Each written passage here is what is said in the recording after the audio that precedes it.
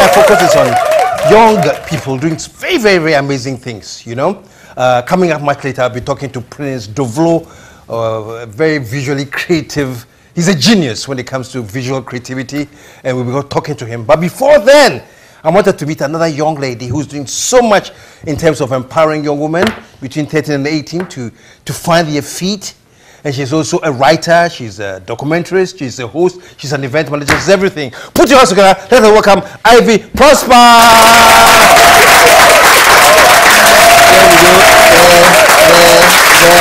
There we go. Welcome to the show. Thank you for having me. Well, it's good, you know, I always look out for people who are doing dynamic things. Some we know already, some are also hiding in the scenes doing great stuff, but I want to introduce to the public like you. Thank you. Welcome. Thank you. Yeah. But you've done a lot with, your background is in public speaking. You host, tell me. I have a diverse range of things that I've done throughout my career. So I do have a background in fashion, as well as in radio and television, broadcasting, and then with the public speaking. So with the public speaking, I actually had been doing that for over 10 years, where I speak to young girls and young women on empowering themselves, on becoming a better woman in the future, and learning the things that they need to be strong, to know their voice, and to be able to pursue their dreams. So I've been doing that, where I would tour around schools and organizations and talk to young girls, and I'm actually planning on doing that here in Ghana too. As far as media and television, I've worked as a presenter, I've worked on red carpets, and I do film production. Yeah, yeah. Great, man. Show some love, man. Show some love. So with regards to the empowerment of young girls, empowerment of women's empowerment, I know that there's a program in the works, something that you are planning to put out. Yes.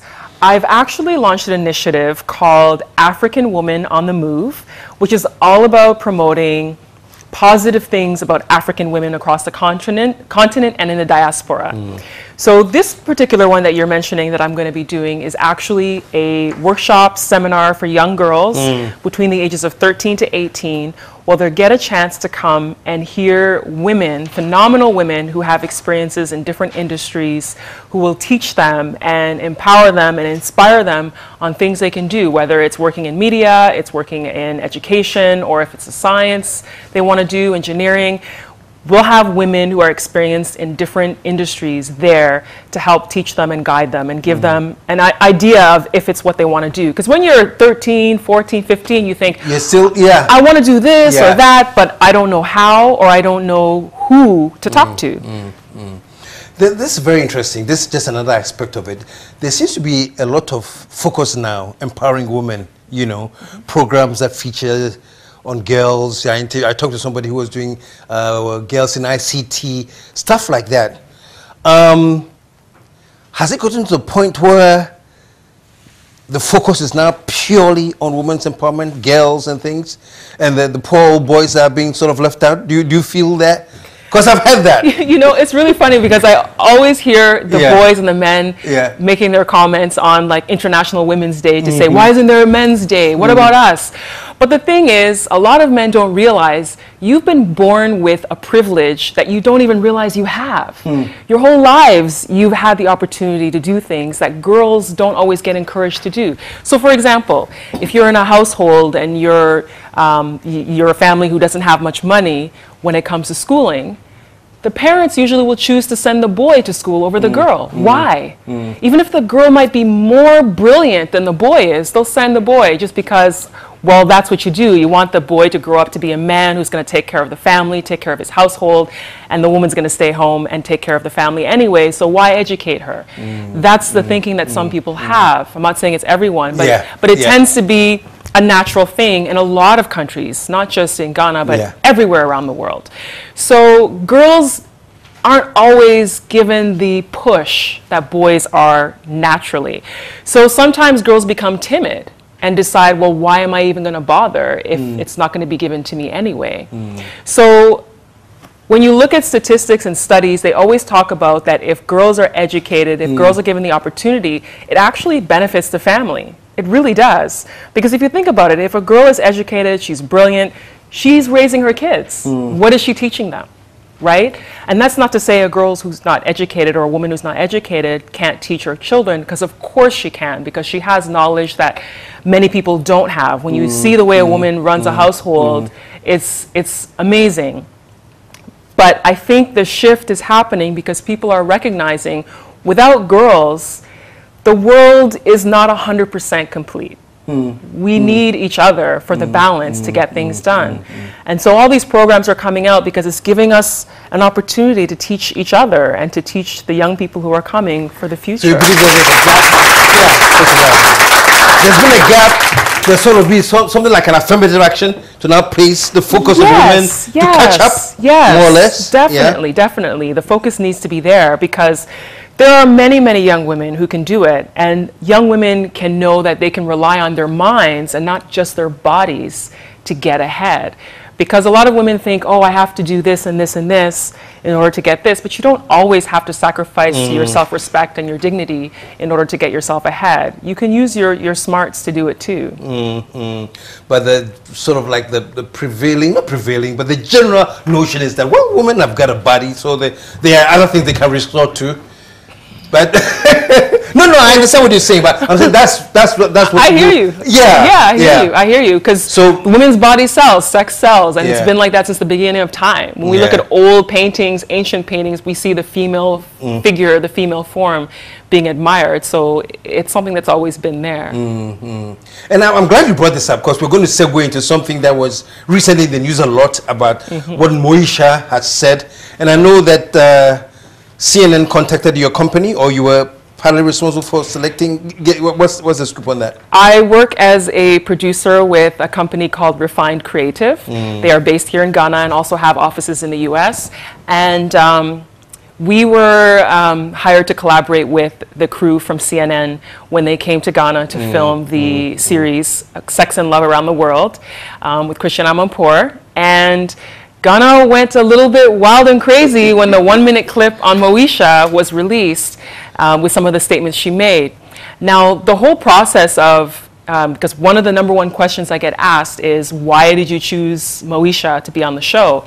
And we, as the Ghana crew, we were responsible for gathering the people who were going to be on the program. So with that aspect, we were asked by CNN to get that side of the story. They want women who live a lifestyle where they have men who take care of them.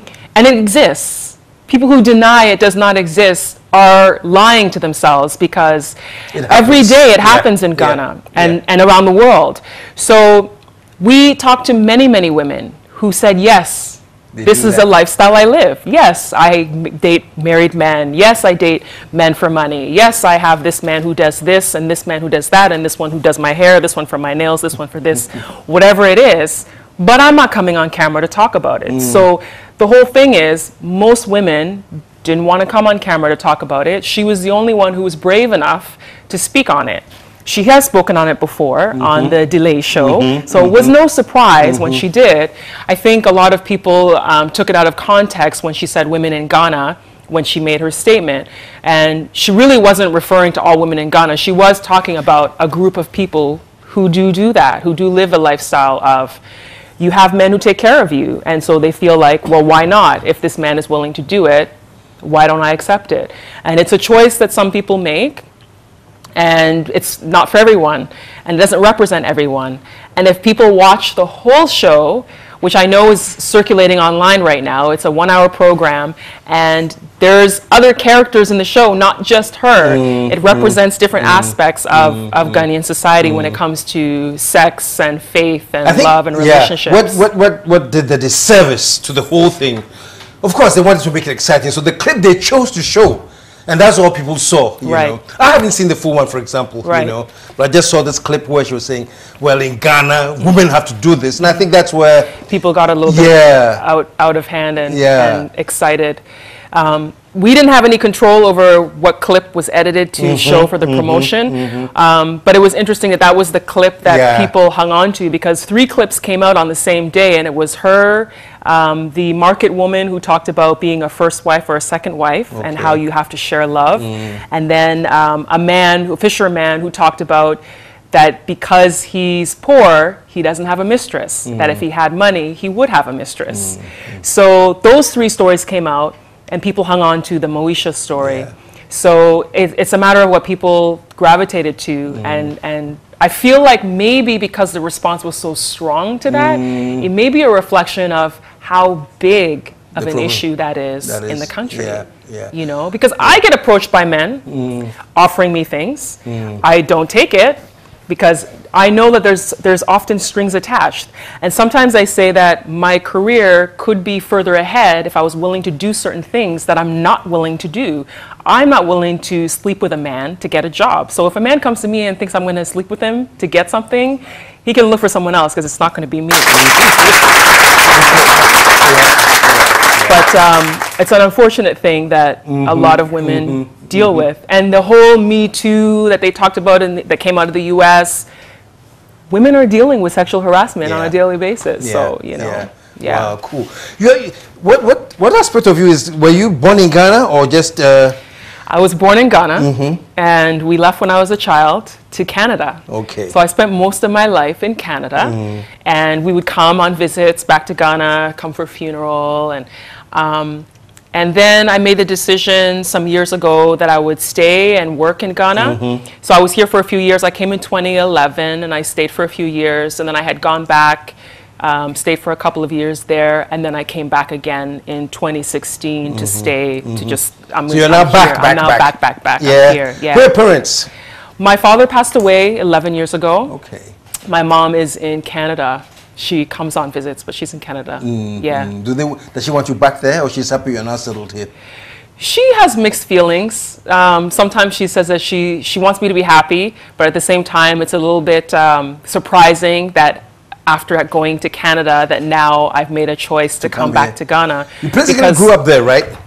I basically grew up there. I did grow up there. I spent my formative years there. But at the same time, I always felt this connection with Ghana. Like when I was in high school, I would do artwork that was like African-inspired art. I did my fashion that I used the African prints. My parents had started a business called Classic Imports, where they were bringing in Ghanaian fabrics to sell. And I would use that stuff and I would sew it. I would make dresses. I made my prom dress out of some Ghanaian fabric, and people always remember me for that. So I've always felt a connection to being Ghanaian. And also when you're in another country that's primarily white, you're always being asked where you're from. Always like, oh, you can't really be from here. It's always, oh, where are you from? Where are you really from? And so I was always having to claim that I was Ghanaian all the time. So that, because of that constant, well, I'm Ghanaian, I felt like this is where I'm from, this is my home, that one day I probably would end up going back, and eventually I did. The funny thing is, now that I'm here, I get every day, oh, you're not a Ghanaian. You're not a Ghanaian. You're not a Ghanaian. Well, every day. You can tell. Yes, from the accent, it's always, oh, you're not a Ghanaian. You're not, you know, even my Uber driver on my way here today was even, you're not a Ghanaian. You're Tonation. You're not a Ghanaian. So, final question. You think of Ghanaian man? How is the Ghanaian man seen? Are you going to settle on the Ghanaian man, or are you going to go back to Canada and find a... The Ghanaian men scene? Yeah. You know, I'm 6'1". For people who don't know, I'm a very tall woman. Yeah. And it is hard finding tall men. And it seems like tall men like really short women. They really do. Is that true? Yeah. So then us tall women, the short men are always chasing after us. All these like really tiny men. I'm just like, you know? So, but yeah, no. Would it matter for you? I do prefer a taller man. I have dated shorter men, but I do prefer a taller man. Yeah. But as far as the dating scene, I feel like the dating scene is difficult everywhere because it's trying to match two human beings who have their own interests, their own desires, their own dreams, and trying to come together and meet halfway to be a partnership. So no matter where you are, there's always a challenge. I mean, for here, there's some challenges with respect to if you've never traveled, your thought is different than someone who has traveled. Yeah. So it is easier for me connecting with people who've traveled, and having traveled doesn't mean you've lived somewhere your whole life. It could just mean you took a flight to Kenya. Yeah. You took a flight to South Africa. You were there for a few days and you saw something else. So when you leave the borders of your own country, your mind is more open to seeing other things. Even within your own country, if you can't afford to travel, because not everybody can afford to travel, I always say to people, you have to travel. You have to. I've been across this whole country, except the Upper East and Upper West. And when you see other parts of Ghana, you really get more of an understanding of, oh, well, it's like this over here. That's why this person thinks this way, because over here, this is what they do. So you can understand other people better when you travel, and then you can understand yourself as well, because you can grow. So, and a final question. So it means you're single, basically? I'm not married. You're not married. Show some love, man. It was good hanging out with you.